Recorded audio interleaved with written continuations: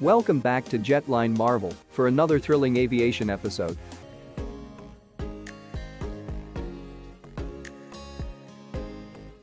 India is poised to enhance its defense capabilities with a significant procurement initiative. The Indian government has approved the acquisition of 97 Tejas Light Combat Aircraft and also given the green light for the procurement of 156 Prachand Combat helicopters. Among these, 90 helicopters are designated for the Army, while 66 are allocated for the Indian Air Force.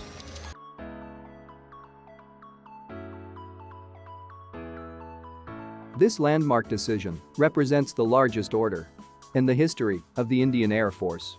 Both the Tejas aircraft and the Prachand helicopters are domestically produced with a combined value of Rs 1.1 lakh crore.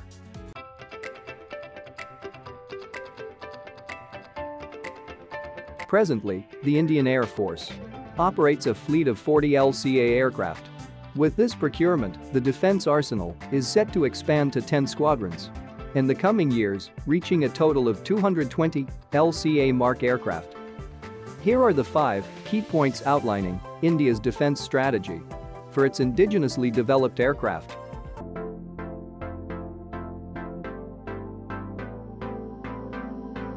India's Tejas faces challenges in securing international orders due to a limited fleet of operational aircraft, raising concerns about its credibility in providing sustained customer service. Notably, the Tejas aircraft participated in a recent Malaysian Air Force tender, but narrowly missed securing the deal, which was ultimately awarded to a South Korean fighter Fa-50 jet. Several factors contributed to Tejas losing the bid.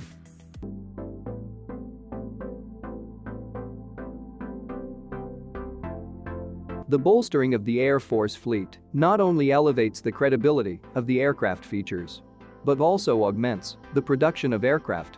This certainly captures the attention of new customers who consistently seek to validate the aircraft's capabilities. Specifically, the Tejas aircraft has experienced a substantial increase in its flying hours, highlighting its robust strength and muscular prowess in contrast to other aircraft.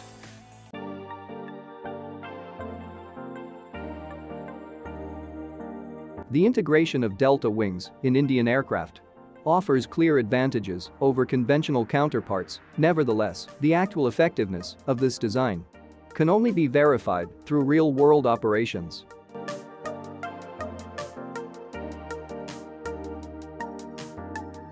India Tejas has received a significant offer to manufacture the GE 414 engine, presenting a substantial opportunity for the country's defense sector.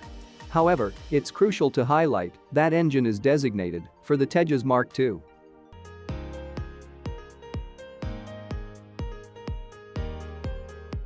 Additionally, the success of any fighter jet in the global market hinges on a robust foundation, especially when introducing upgraded versions. To ensure international competitiveness, it is imperative to continue operationalizing Tejas Mark I, enhancing its reliability and performance for potential foreign exports.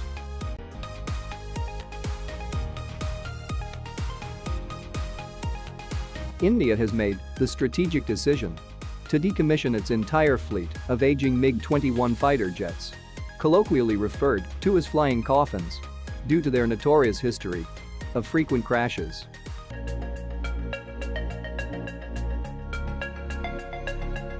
The unreliability of these aircraft has been underscored by numerous incidents, with one particular occurrence involving the loss of control over the Pakistan border.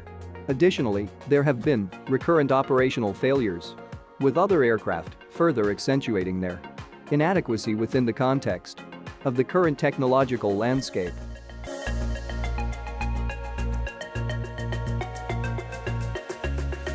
To address these challenges, India is in the process of phasing out the aging MiG-21 and MiG-27 aircraft from its defense service. The new Tejas Mark I aircraft is set to replace them, providing enhanced capabilities and bolstering the immunity of India's defense operations.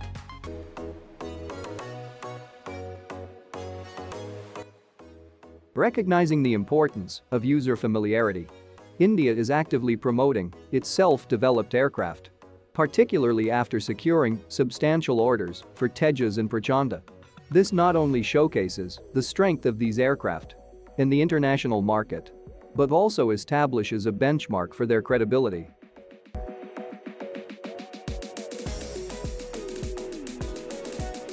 India's recent participation in the Dubai Air Show featured impressive displays of flying capabilities, highlighting the prowess of indigenous aircraft. The performance of the Indian-made Dhruvu helicopter garnered attention, further elevating the profile of Indian aircraft on the global stage.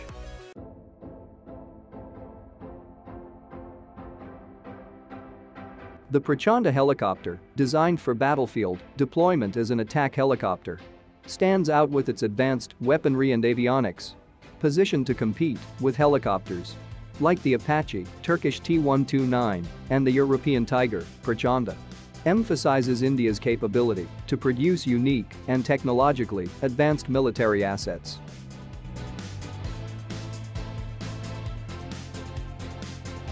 This strategic decision underscores the government's unwavering commitment to strengthening the nation's defense capabilities, while simultaneously fostering the growth of indigenous defense manufacturing.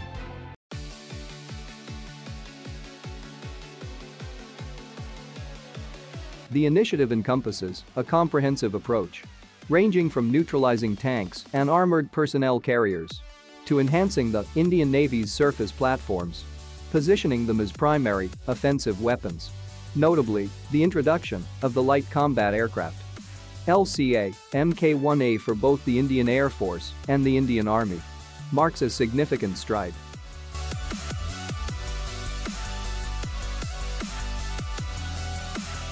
Simultaneously, the upgrade of Su-30 Mki aircraft, featuring the latest weapon integration and avionics, enhances its overall power. The entire process is set to be executed by Hindustan Aeronautics Limited, further promoting indigenous prowess.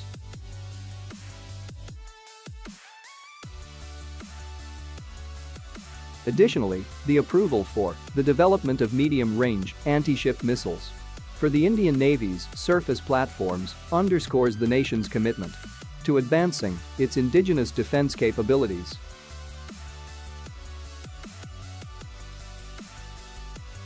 Thanks for watching. Feel free to share your opinions on India's choice to acquire a significant number of defense aircraft for its Air Force in the comments section below.